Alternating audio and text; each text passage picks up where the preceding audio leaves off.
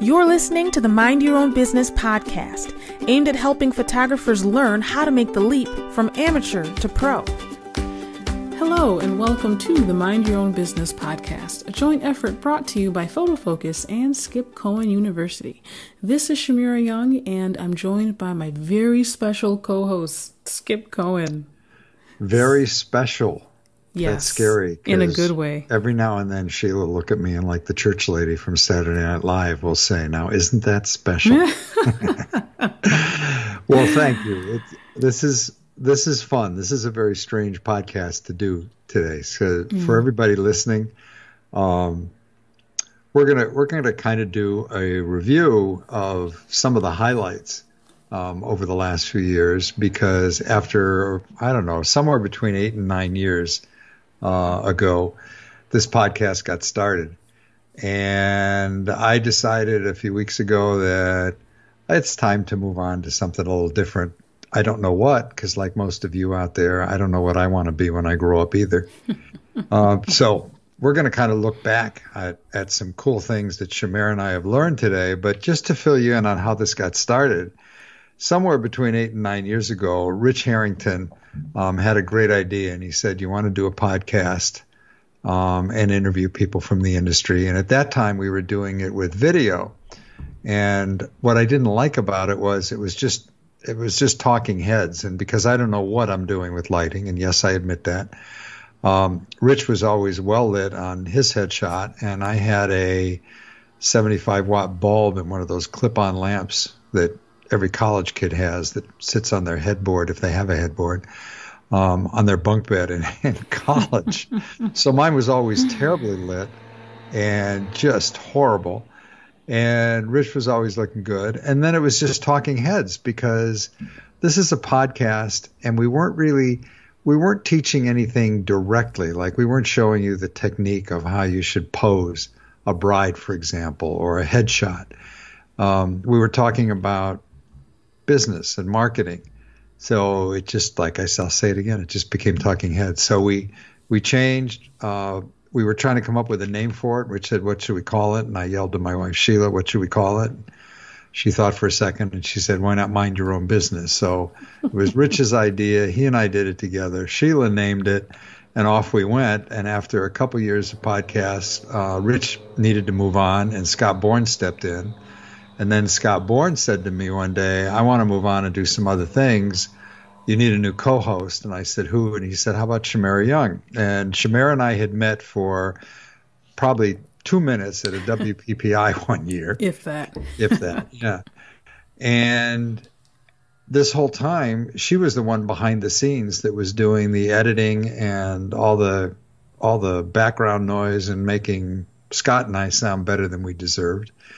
And it's just been, Shamira, it has been an amazing relationship. And I know we're going to keep doing a podcast here and there, but as far as Mind Your Own Business goes, everybody, I'm moving on. And it has been one incredible run. So, well, it's been a blast to work with you, Skip, just so you know. Yeah. I mean, these years have flown by. It's crazy. Well, I had somebody at WPPI once come up to me after I left WPPI. Gentleman came up to me and in a very thick Hispanic accent, he said something like, it's so good to see you. He said, you are a cockroach. And I looked at him and he said, yeah, you can't kill a cockroach.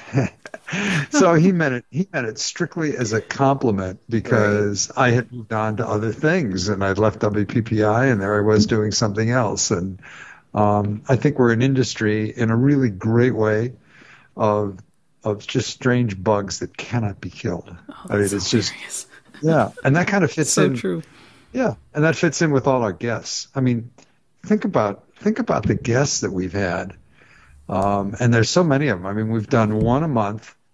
You and I have been working together for what, 5 years, 6 years now? At least that, 5 or 6. Yeah. Maybe in a little bit longer. So when you look back, what are some of the guests that we had on that just hit you with, God, what a cool lesson to learn, or an idea? You want me to kick it off? Because I definitely have By the way, everybody, you amazing... can tell nothing is scripted on this show except the first question and the last question.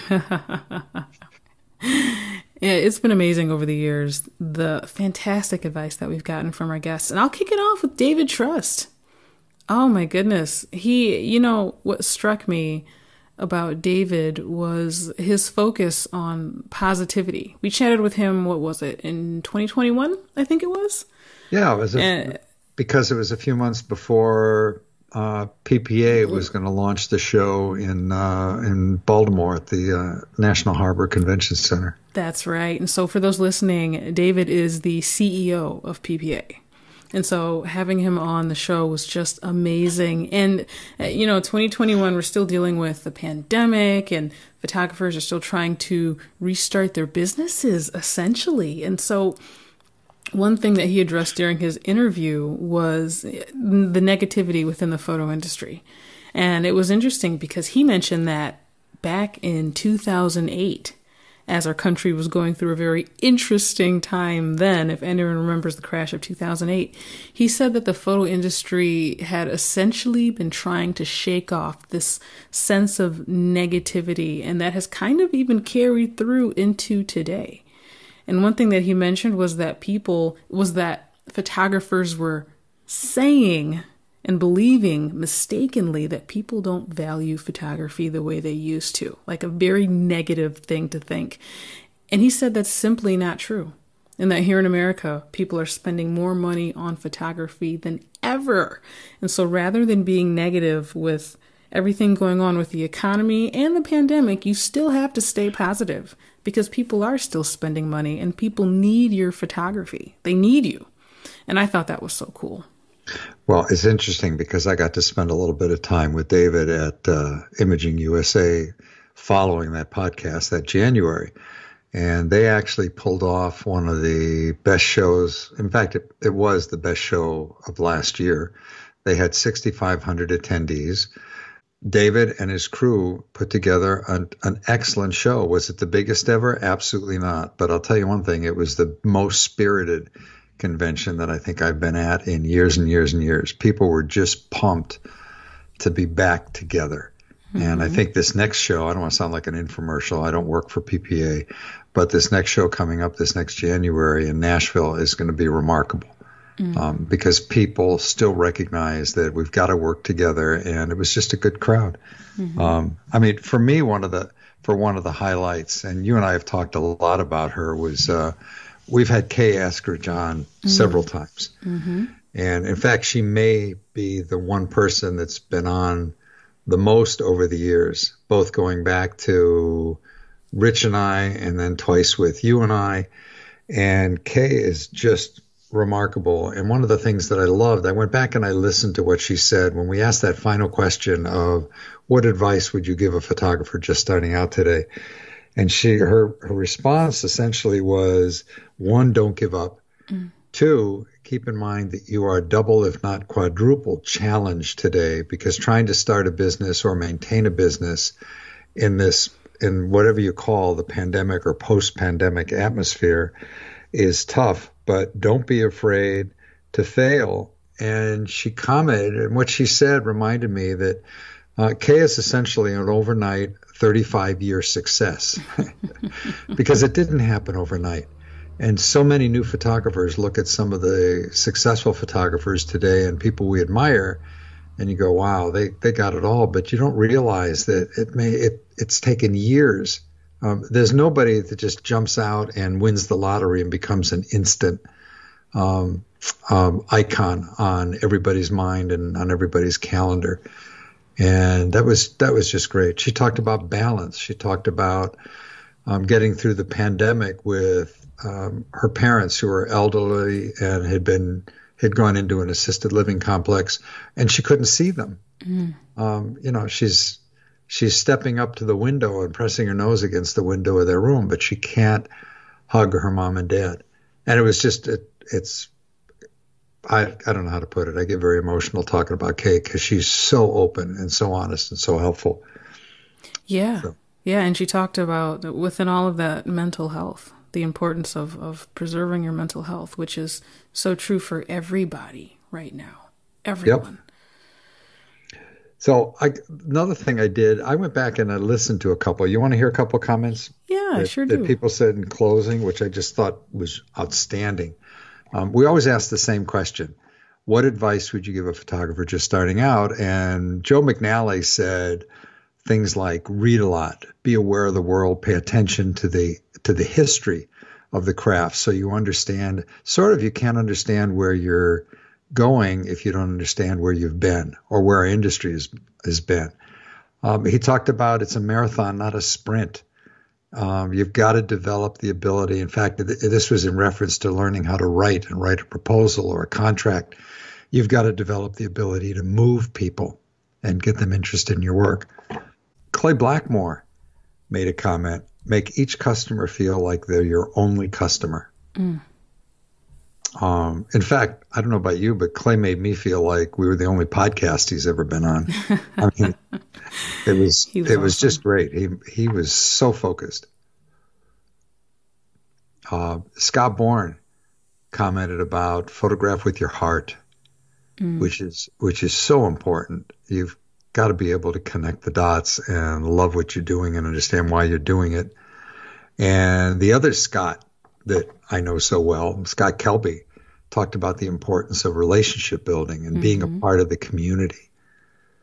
I mean, when you think back, I mean, some of our guests, just so everybody knows, we don't plan. We've never sat down and said, all right, here's who we want to do each month of the year forward. Sometimes we'd forget that there was even a podcast due and we had a date coming up and you'd call me on a Monday saying, we're supposed to have a podcast for Thursday. Wow, you're telling all our secrets, Skip. Well, but I want people to know that it's true. I am. This is in reference to how wonderful an industry we're a part of, because a lot of our guests said, "Yeah, I'm available," and it might have been 24 or 48 hours before we recorded, because we were last minute, often. And then sometimes we'd get ahead of the curve and we'd get a couple of these in the pipeline. Well, you even mentioned Ann Geddes. I hope I'm saying her last name. Yep. Right. You mentioned how she thanked us for being on our podcast and interviewing her when she's been on Oprah how many times? She's been on Oprah 3 times. And she's thanking us. Oh. Yeah. Well, I just remember feeling so honored with that, because here she is. She's been live on television with Oprah back when Oprah had her show. And she's thanking, Shamira and Skip, 2 knuckleheads with a podcast, for how much fun it was. And her comments and her willingness to give back.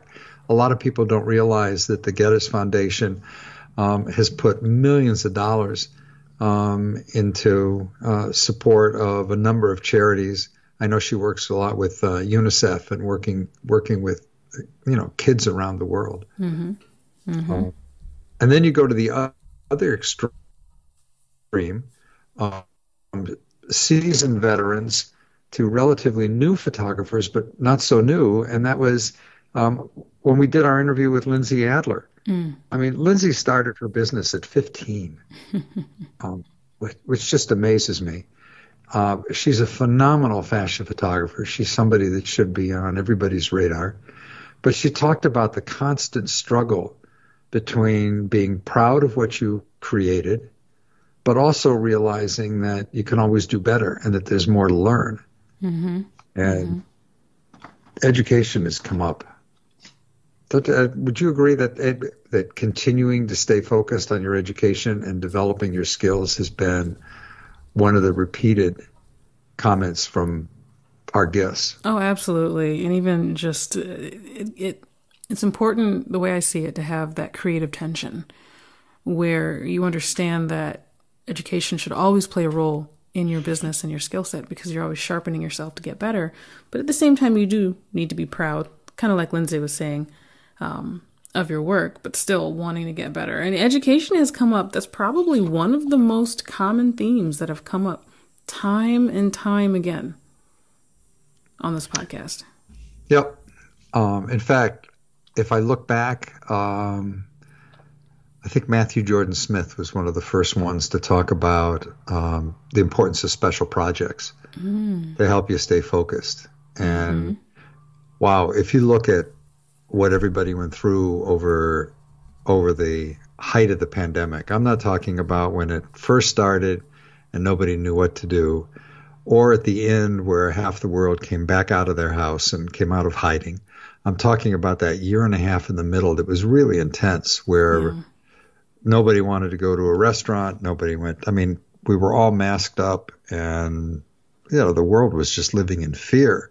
Mm-hmm. And if you look at the number of special projects and things that some of the greatest photographers in the world did just to develop their skills, I mean, it's pretty mind-blowing because they had time on their hands. Who was the photographer? And I guess this is when people were getting out a little more, but it was still during the pandemic.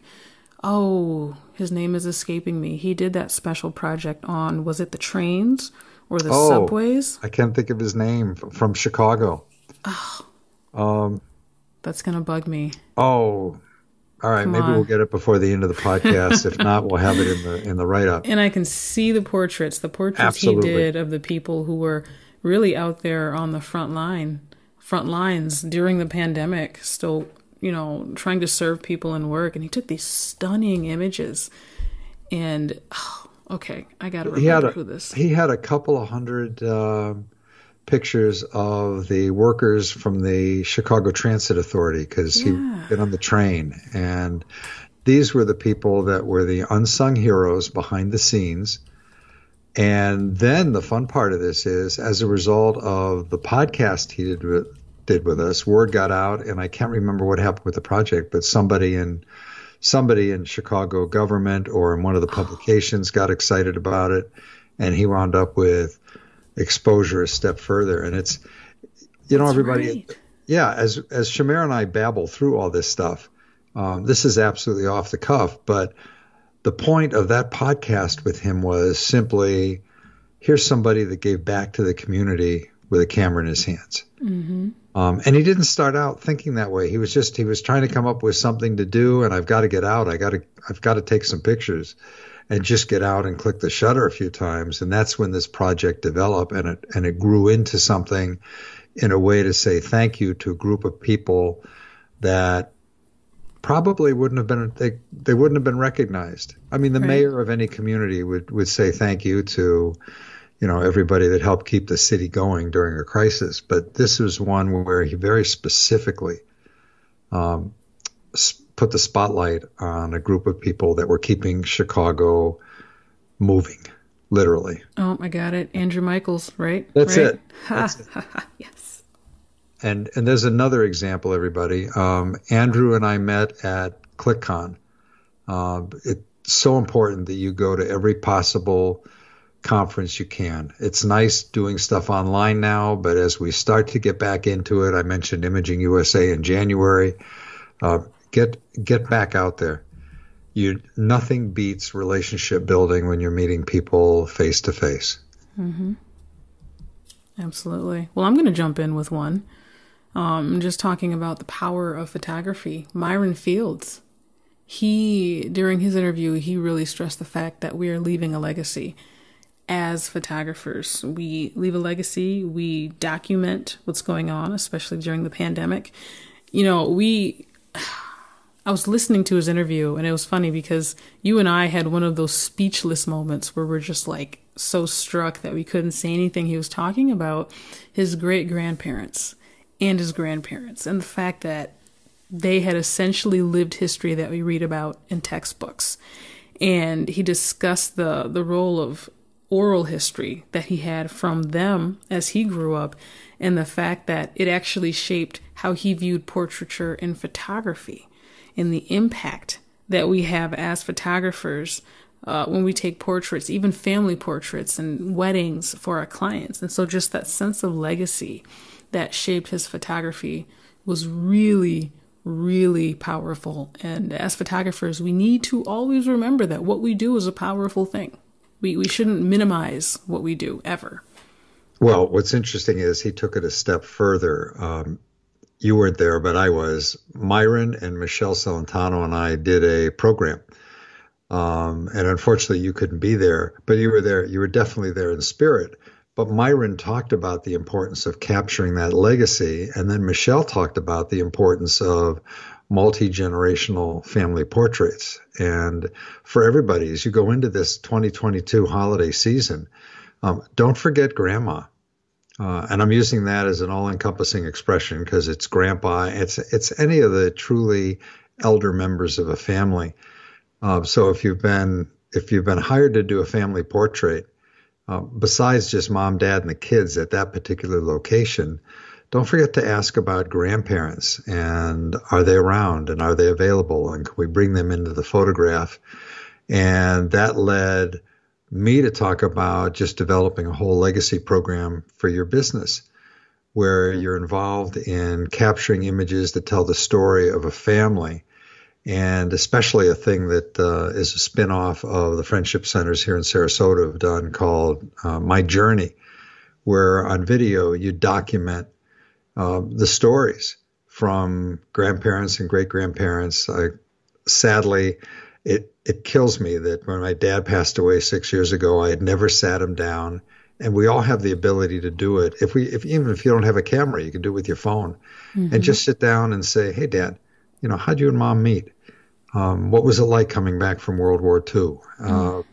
What things do you remember when you were a kid and growing up, and what were some of the challenges?" And you look at all of those things, and as photographers, you guys have the ability to do things that nobody has ever done. You're magicians. You can capture a family's story, and that becomes part of your own legacy program that you're offering this holiday season. Don't be afraid to throw that in there. In fact, I remember talking to you about get your grandfather on film. And I'll be some of those stories. Forever grateful that you urged me to do that, because I remember you were urging me to do it for a long time, and it gives me goosebumps because I finally sat down with him, and it was great because we were having a family get together here, and impulsively I pulled out my camera and people were going to be like, "Oh, what's she doing?" And it was probably the only time that I had sat down and got some video footage of him. And it wasn't soon after that he passed away, actually, like very soon after that. And as the time was coming when we realized we were going to lose him, family members were coming to me saying, "I need that video footage. Give me that, make copies for everybody." Like, that's how important it was.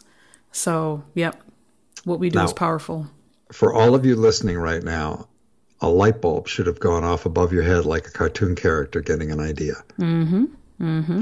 Put some kind of legacy program into your offerings this holiday season. You're going to be doing family portraits. Play it up. Document.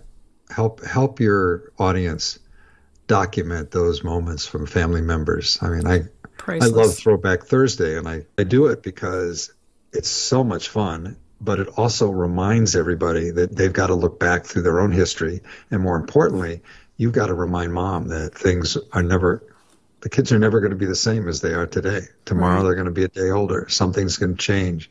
And especially through the pandemic, we all learned that, God, anything can happen. And certainly not always what you expect or what you want. That's right. So do you have any idea? I haven't done a full count. Do you have any idea how many guests we might have had? Oh. I have not done a count either. Now, if you had asked me before the show, I would have put that number together. It's a lot. Well, we've done, 5 years, and we've had at least one guest a month. And we've gone at least 5 years, so that's at least 12 times 5, 60. Yeah, there's 60. Well, we've had some repeats, but... Yeah. I did a count once, and I came up with you and I having done somewhere around 130 podcasts, but that includes Beyond Technique that we did for a few years, and I was also counting in Tamron Recipes. The point is that, guys, there's that old line about if you love what you do, you'll never work a day in your life. I think Shamir and I are examples of a lot of things that we simply love what we do. Yeah. And this podcast has just been a kick to do. We have been honored with some of the finest artists in the world, and not always people that any of you knew. Every now and then we had somebody relatively new on the program that nobody had heard of before, or maybe a select number of people. But the point is that this is an industry that truly is, and this sounds very sappy, but we are a family. And yeah, we got a couple of hockey puck relatives here and there, but I'm being polite. But we all watch each other's backs, and it's just been a remarkable journey. My count is, I'm guessing that we're more like 130 total, with 60 to 70 that were just mind your own business. That feels about right. Wow. Yeah.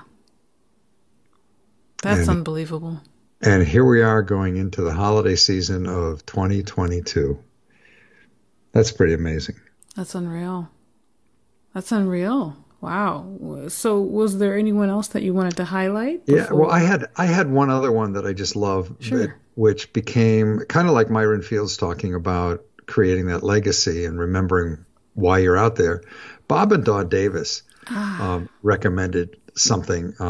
For those of you that may not know Bob is primarily best known as a wedding photographer in Chicago. He's also doing some incredible things working together with Scott Bourne now on outdoor wildlife, which is very cool because he loves it. But Bob and Dawn talked about when they photograph a wedding, that they make a point to take pictures of the centerpieces, of the buffet, of things that are only of interest to other vendors that are supporting the bride and groom.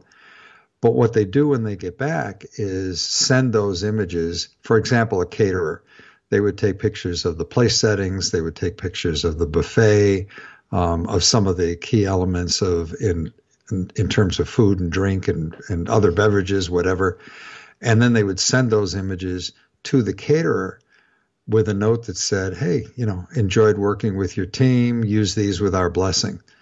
So they're giving those other vendors the ability to enjoy their ability as artists and photographers to have documented the event.